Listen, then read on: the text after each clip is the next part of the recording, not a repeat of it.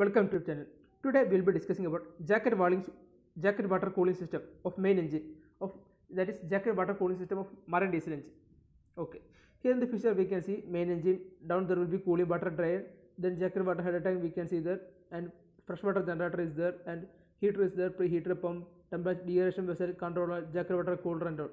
So let's discuss about some of the constituents or parts what are make jacket water cooling system of main engine. Okay.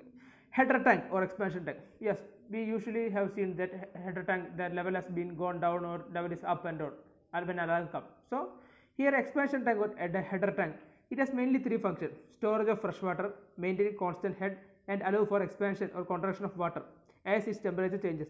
It is also known as makeup water tank, header tank or expansion tank. It has mainly three functions.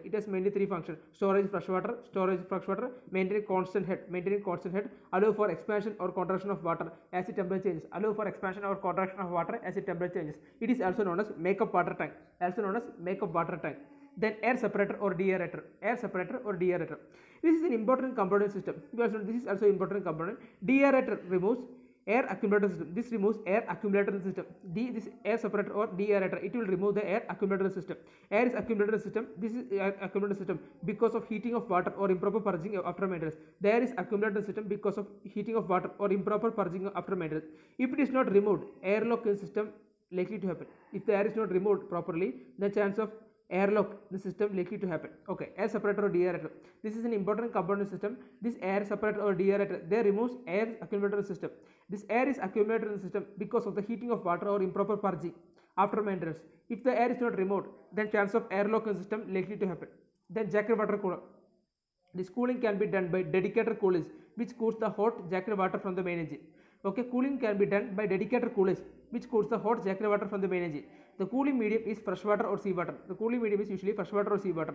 In the new ships, central cooling systems are used. In the new ship, there will be central cooling system where freshwater is used as cooling medium. Freshwater can be used as cooling medium. Okay, jacket water cooler means the cooling can be done by dedicated coolers which cools the hot jacket water from the main engine. The cooling medium is freshwater or seawater. In new ships, the central cooling system are used, whereas freshwater as a cooling medium. And circulating pump. There are two jacket water circulating pumps. Okay, in onboard there are two jacket water circulating pump with discharge pressure of 3 to 4 bars. Okay, two jacket water circulating pump will be there, used on board with a discharge pressure of 3 to 4 bar. The circulating pump takes suction from deaeration tank to main engine. This circulating pump takes suction from the deaeration tank to the main engine. And preheater. Preheater means when the main engine is not running or ship is passing through colder area. When the main engine is not running or ship is passing through colder area, it is necessary to keep the jacket water temperature at a temperature of 80 to 85 degrees Celsius.